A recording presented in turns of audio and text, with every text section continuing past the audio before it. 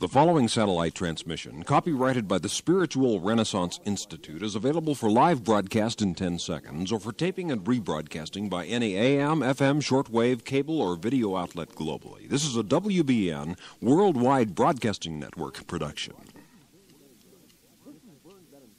This is Vern Bennom Grimsley with the Spiritual Renaissance broadcast. My old grandfather back in Kansas was born and brought up near the Quinamo Indian tribe in the Blue Stem Flint Hills of the Meridocene River Valley in the eastern part of that great prairie state. And from those Indian friends, he learned many sayings and proverbs. But there was one which, though troubling in truthfulness, yet contained one lonely lesson about life. The Indians used to say that most of your friends are like your shadow, always right there beside you as long as the sun is shining. But when the dark storm clouds of adversity gather overhead, they soon will vanish and are gone. But the Indians also taught that there is one friend who is always with you, in rain or in shine, in sunlight or storm, and that one friend is the Great Spirit, the Eternal Father, the everlasting God, who, when all others abandon you, will yet continue to love you with a love which will not let you go. God, the living God, the architect of time and space, the creator of all that is, loves you this very moment. And God has newness of life for you. A traveler in Italy once told of seeing in Florence a triumph of restorative patience and skill. There was a statue there which had been found broken into over 1,000 chips, fragments, and pieces. But a certain dedicated artist, with painstaking patience, set about the task of replacing all of those shattered particles into their proper places. And eventually this broken marble statue was restored, and it stands still today in wonderful beauty in an Italian museum.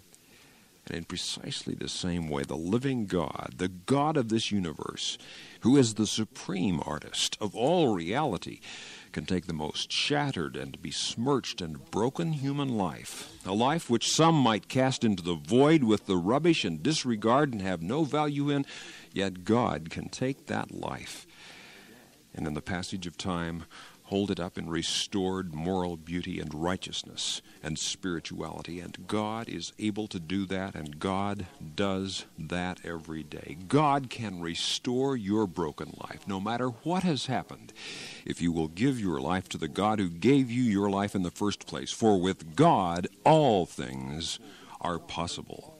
Said Jesus, have faith in God. Let this faith become central to your life in thought, word, and deed. Thought is not mature until it passes into action. Opportunity never comes. It's already here, right now. And said the philosopher Goethe, a useless life is but an early death.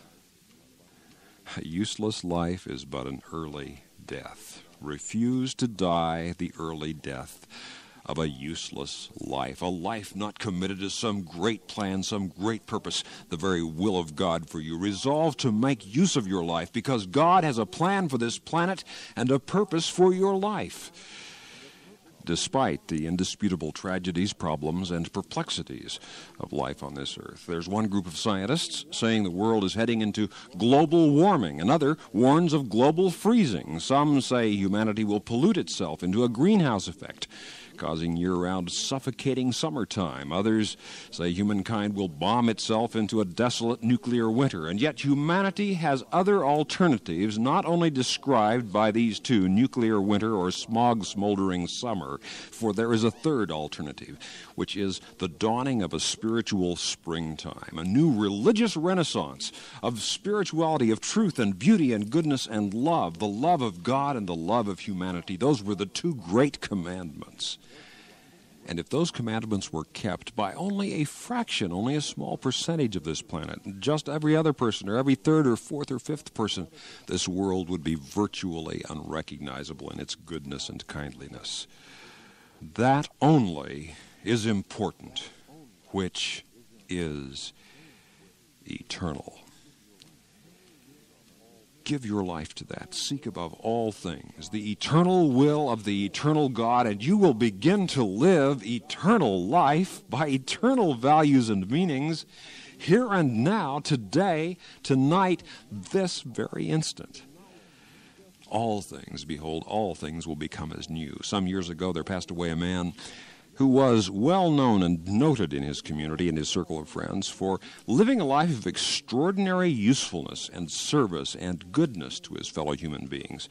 And many of his friends were interested in knowing something of the motivation, something of his philosophy and his background, which had impelled him in such a life of unselfish pursuit of opportunities for doing good for other human beings. And there was a clue finally discovered when somebody found in one of his pockets of one of his suits a little poem, this poem, crumpled and underlined, something which he clearly had carried with him for years. A poem by Carl Knudsen. Listen to this.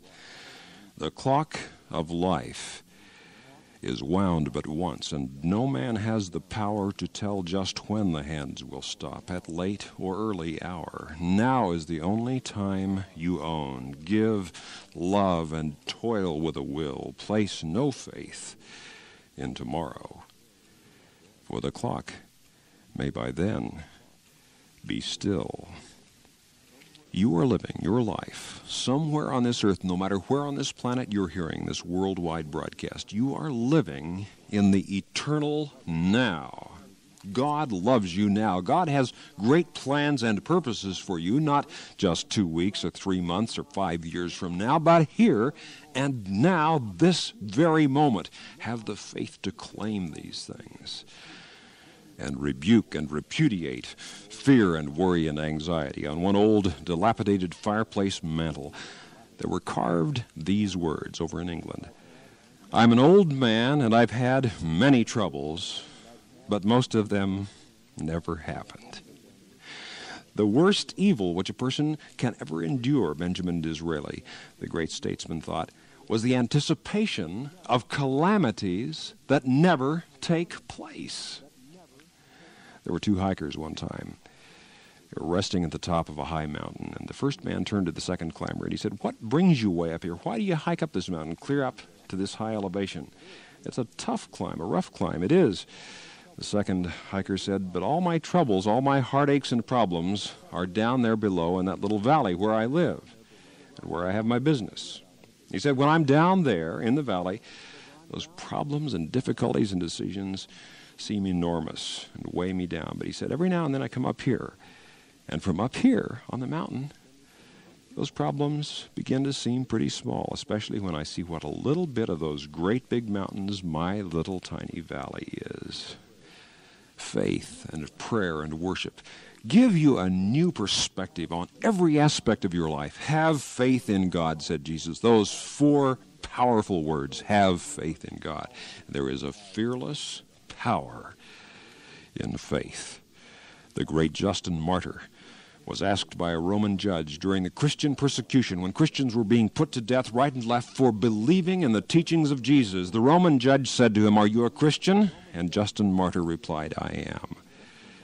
"And I suppose you think," said the judge with a pitying sneer on his face, "that after we have whipped you and scourged you and tortured you and then cut off your head, I suppose you think you're going to ascend or rise up into heaven?" And Justin Martyr replied, "No, I do not suppose it." He said, "I don't just think it or imagine it or hope for it." He said, "I know it. I know that I shall have eternal life." You too can live your life in fearless faith, a faith which through the centuries has sustained and strengthened and empowered men and women of faith in ways amazing to behold, emblazoned across the pages of history books. If you will utterly give your life to God, you'll discover the assurance, the peace, the power of not just knowing about God, but knowing God as your loving Father and your friend. One woman said, "I don't know what's in the future, but I do know that God is in the future, and I know that I am in God, and that's all I need to know." The author, Archibald Brown, told the story of a Scotchman who stood up in a public meeting and bore witness that he was saved, that he had eternal life, that he was going to heaven, and he knew it. An unbeliever, a skeptic, a doubter stood up and said, "But how do you know that you're saved?" And the old Scotchman replied, "Well, sir, I was there when it happened. That's how I know it."